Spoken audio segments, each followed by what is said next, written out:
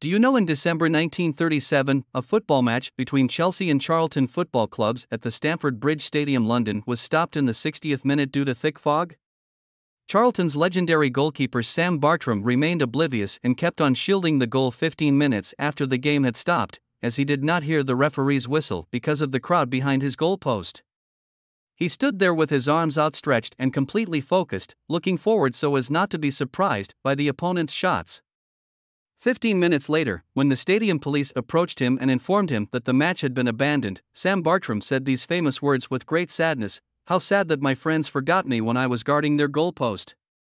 Bartram thought his team was attacking and not allowing the opposing team to get close to the goalpost.